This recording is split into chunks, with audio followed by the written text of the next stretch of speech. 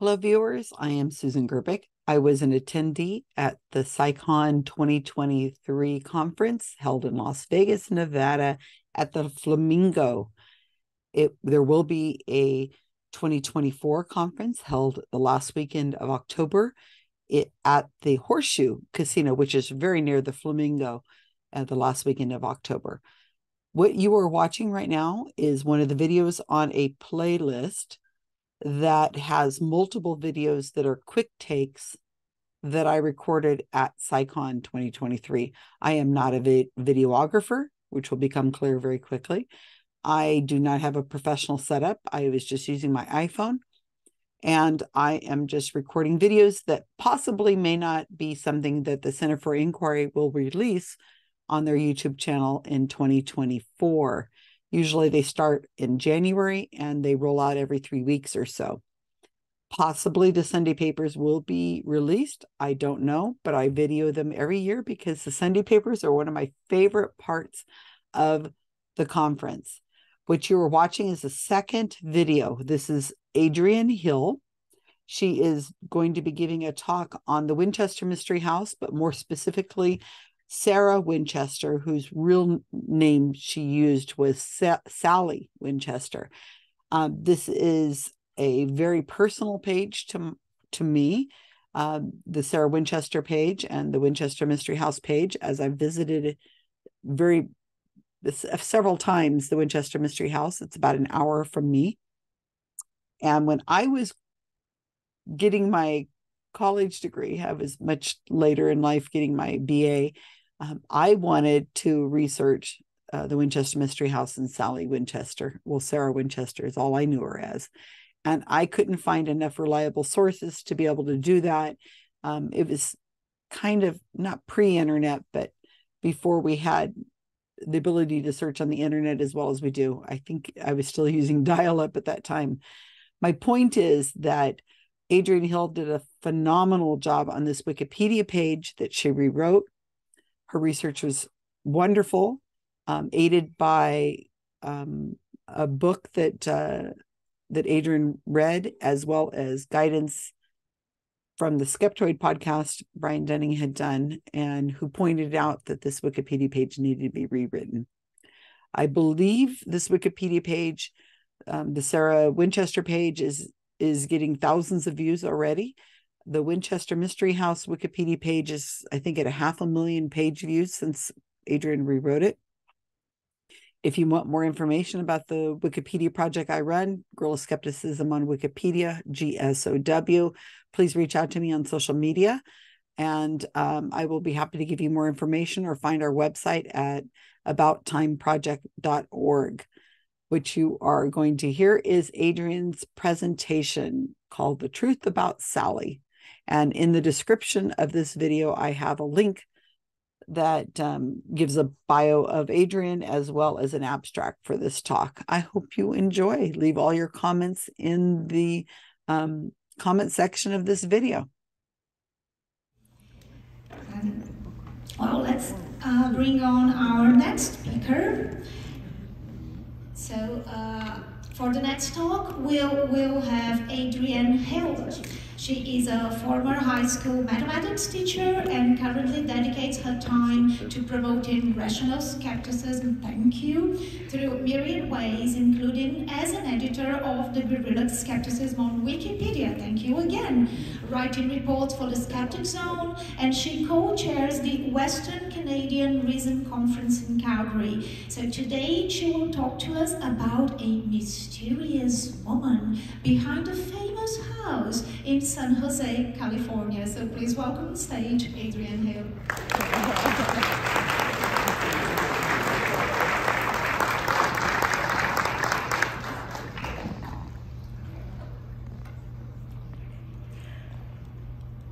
I'm just going to test this just to make sure it works.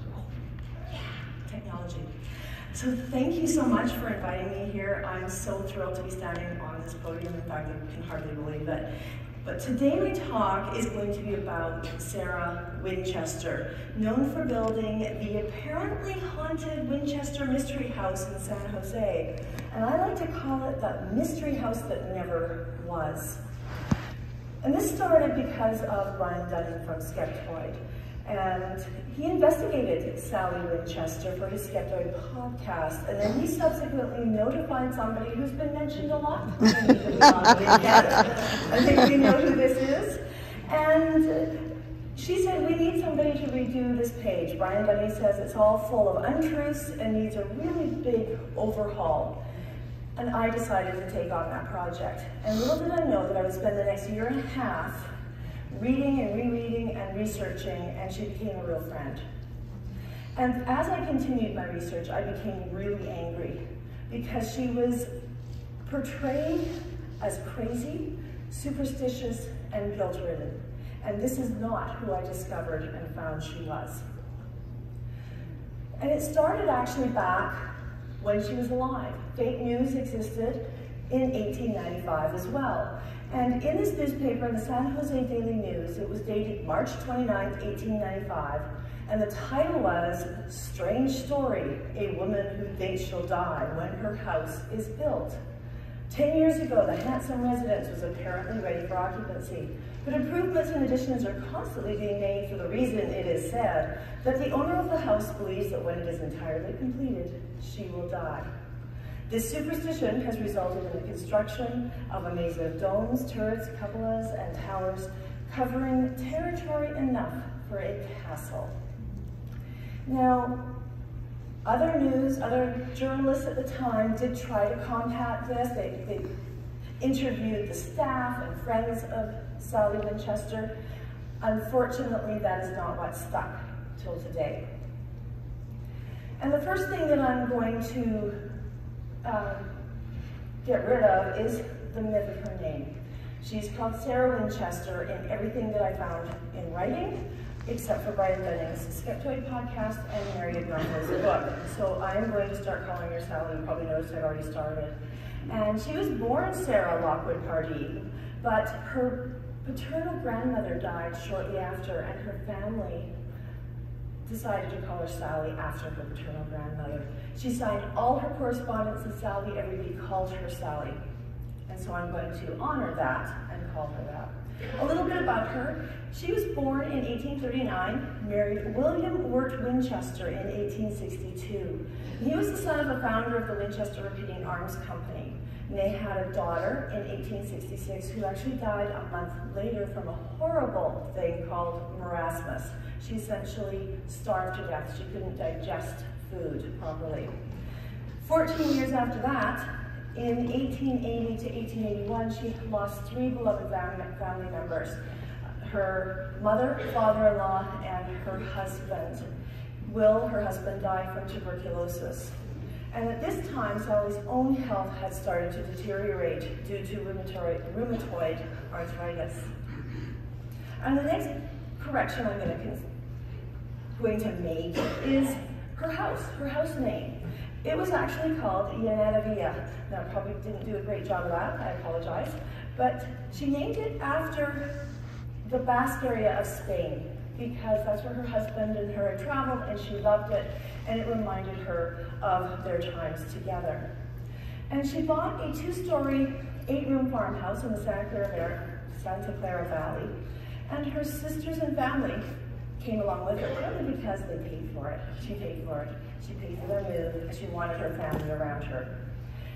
And she decided to renovate this home and became the project manager and chief architect. And this was actually a natural progression. At the time, this was very unusual. Women weren't allowed to do that. But when she was in New Haven with her husband, when they built a home together, and they developed a hobby of architecture and interior design. So this was a perfect opportunity for her to expand on this hobby that she had. She did try to hire a couple of architects, but wasn't happy with them. She had very exacting standards. So we can consider Sally an architectural pioneer. And unfortunately, it was this independence that resulted in rumors of her being irrational and superstitious. And mainly because the project lasted for a very long time, many, many years. In 1922, Sally did die, and the house was in such disrepair, you'll find out why later on, that it couldn't be sold. And it was sold eventually to John and Mamie Brown, who leased it originally and eventually purchased it. And they immediately turned it into an attraction. Essentially the attraction it is today, but they've made it bigger. And it was open 9 months after her death. And as you know, it still is open. And I'm going to now discuss the claims that I found over the years, the last year and a half, versus the reality. Aren't they cute? They're adorable. And I have found this in newspapers, online articles, and in the actual tourist books from the house. So these are the most common that I have found. First claim is about her inheritance. She received $1,000 in royalties from the Winchester rifle fortune, and it was a $20 million inheritance. I saw this everywhere, and I even saw higher values than this reported, but this is the most common one that I saw. And make no mistake, Winchester really was wealthy for her time. So when you see these next numbers, they're a lot smaller, but she was still very wealthy and could do whatever she wanted, but they're just grossly exaggerated. So the reality is she made $21 per day in royalties for about 5 years after her husband's death, and her initial inheritance was $77,000. It's a little different. So I was thinking, well, maybe somebody somewhere along the line, I could find no evidence for this, used some kind of inflation calculator. So I went to the CPI inflation calculator to find out what I could get. And what I found then is that the $21 per day equates to $638 per day. So we're getting closer. And the total inheritance would be about $2.3 million. We're still a far cry from that $20 million. So the next thing I was wondering is she did get another inheritance later on, many years later. She did receive in 1898 $300,000 in stock. And that would equate today to about $11 million. So if you add them together, we get $13 million. We're still not there. So I think that these are greatly exaggerated, and I'm not really sure where they get these numbers from. Never was able to figure it out. So another claim is that she held nightly seances in the Blue Room or a closet all by herself. And she was speaking to the spirits to find out what she should do next on her construction project. The reality is there's actually no evidence she ever had a seance. The staff stated she had no interest in things like that. And in addition, solo seances at that time were not something that was done. They were a group social thing. And the last thing is, according to the records, the Blue Room was actually the gardener's bedroom. A little different than a seance room. Another rumor, or lore, is that she held spirit parties. And these parties were elaborate, but no alcohol. These are the other kind of spirits. And they were really lavish, and she apparently served the ghosts food on gold plates. And she kept these plates in her safe. The reality is, they did open the safe after her death. They found no gold plates. All they found were some mementos and a lock of her baby's hair. Sounds pretty normal to me.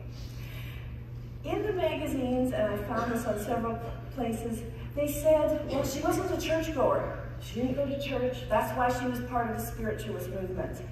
And that she had sought the advice of a medium in Boston, and that medium was identified as being named Adam Coons.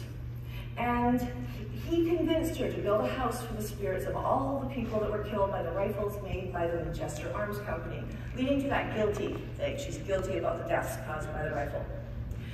The reality is, she was actually pretty active with churches, both in Connecticut, where she lived, and originally, and in California, where she moved.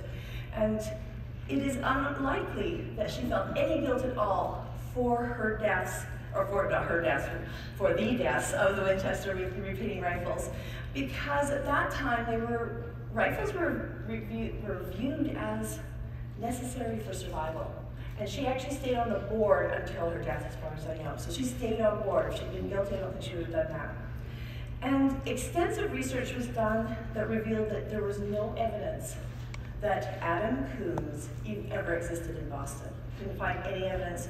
However, it first started appearing in print in 1967 in a book called Prominent American Ghosts, written by Susie Smith.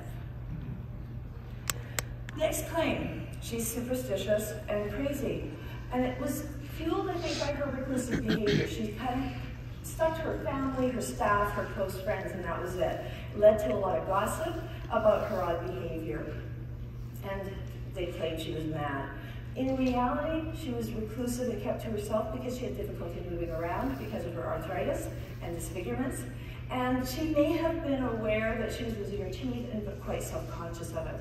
She didn't, I mean, it was pretty common at the time, and they just don't want to be seen. I like this one.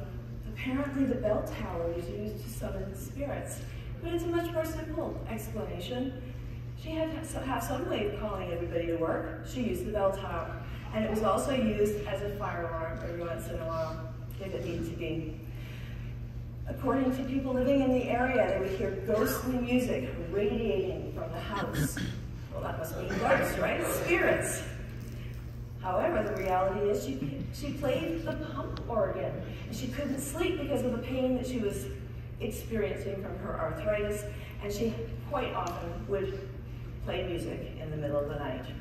And what's also interesting is they call it the Grand Ballroom when you go on the tour, and it was actually the music room. It was a much smaller room. The ballroom got destroyed later. She was obsessed with the number 13. It's my favorite number. And these are some of the examples. Well, there were 13 bathrooms, and there's 13 windows in one bathroom. Wondering about the other bathrooms, you? There's 13 steps on a staircase, and I found evidence that there's actually other staircases with 7 and 11 steps. And one of them had 42 or something like that. That's a good number. And 13 candles on a German chandelier that originally had 12 candles, and apparently she just decided, I don't want to put another candle on there. Just because she loved 13 so much. Well, the reality is, according to James Perkins, who worked on the property for many years, that they appeared as later additions after her death. They were not done while she was alive. And the first mention of the number 13 related to this house appeared in print in 1929, which was 7 years after Sally's death. And the workmanship, think about the workmanship that she was able to afford. She could afford whatever she wanted. Why would she buy a German chandelier, bring it over, plunk on a 13th candle by herself? I think she would have ordered a 13th candle if that's what she really wanted. The claim. Her nonsensical construction included stairs that led to nowhere, doors that opened to 2-story drops. Some doors opened to solid walls. And the reason was often cited that the reason it was like that is she wanted to confuse the spirits that were haunting her.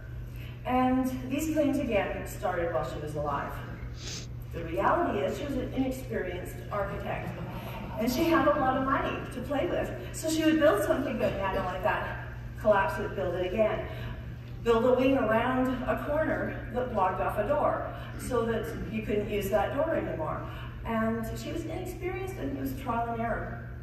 And the second reason that it's so crazy is something that happened in 1906, which was the San Francisco earthquake. Most of the house that she built was destroyed. It collapsed. It was up to, I think, 5 to 7, depending on where it was in the house, 5 to 7 stories. And everything above the second story was lost. So those stairs that went up, that are now boarded off, there used to be another level up there. So there's reasonable explanations for this weirdness that happens in this house. And essentially, at this point, construction stopped. She boarded everything up, made it safe, removed the rubble, and everything halted. I think it really devastated her. She just couldn't face keeping on building this house. She did keep regular maintenance, and people did live there, but she never did rebuild her home. So this leads to the next claim, because they say there was continuous construction round the clock for 38 years until the day she died. And I think based on the last slide, no, it's not true, because there was an earthquake, it stopped there. But there is another reason that this is not true. While construction was on, she would take long breaks because her health was bad and she just couldn't manage it. So she would just say, okay, we can't do any more construction. And she would dismiss the staff for periods of time to rest, also because of the seasonal issues. You can't build in certain seasons, so she would stop construction. And by the time of the earthquake, she owned close to a dozen properties in the San Francisco area. She had rental properties, and she had 2 homes in Atherton and 30 undeveloped acres of land. She had lots of properties. And according to her relatives and employees, they claimed that she never feared spirits, she never feared death, and Miss Henrietta Service, she was a close personal companion of her until the day she died, said she never had any superstitious beliefs.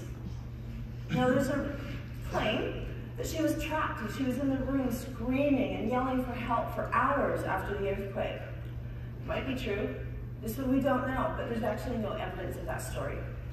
There's evidence that she wrote to her lawyer from her Atherton properties just several days before. So we could surmise that she was actually in Atherton, but we really don't know. But there's no evidence. There's no letters to family saying, I was stranded, oh my God, this happened to me, nothing like that. So we don't know. Now, what's really interesting, as you know, I am a Wikipedia editor with Susan Gerbic, and it's so fun to see what happens when you post a page and you publish a page. And we had a Winchester Mystery House employee try to change it back to all the superstition. What happens? Okay, I'm going to show you what she said. Hi all. I will be making edits to this page due to some incorrect and inaccurate information. I am an employee at the Winchester Mystery House, and many of the recent edits were made using one of the only biographies written about Susan Winchester. Susan. The author did not interview anyone affiliated with the house, wonder why, and many of the edits to this page are opinions. And to show how well the process works, her edits were all removed except for one. She changed the title. That's all that was allowed to stick. And this is what other editors, these are not GSOW editors, and they kind of come on to these fringe pages and defend them. And so what this person said was, so in this case, we have Joe Nickel, Mary Jo Ignoffo, Brian Dunning, Katie Dowd, Colin Dickey, etc., writing in the line with scientific consensus, and also as experts who are, importantly, independent of the monetary incentive to promote mystery, drama, superstition, hype, etc. And just so you know, again, how important this project is, this is as of last week. Who knows, it may have taken off. As we get closer to Halloween, this page always just really goes crazy. I've had, since September 9th, 2022, 500,000 views on that page. And Sarah Winchester, I just published it last week, and after just a few days, there were almost 7,000 views on that page. And I'm certainly not getting as much attention on Facebook, TikTok, or Instagram. And I'm kind of working behind the scenes, a little less so now that I'm standing in front of you. But I love that kind of work. It's very powerful to me. So I want you to think, was the real story about Sarah Winchester more interesting than the fiction? In my opinion, yes. The truth is far more fascinating. And I want to take this moment to really celebrate Sally. Sally's life, it is a testament to strength in the face of many adversities, including the deaths of her daughter, her husband, family, declining health, and unfair accusations while she was alive. And it is time to celebrate these accomplishments, get rid of this false narrative that has survived for far too long. And I believe that if Sally Winchester were alive today, she would most likely have been a leader of a company and even possibly an architectural firm. Thank you. Thank you very much. Good help. Thank you. That was a delightful rabbit hole because of guerrilla skepticism. Thank you very much.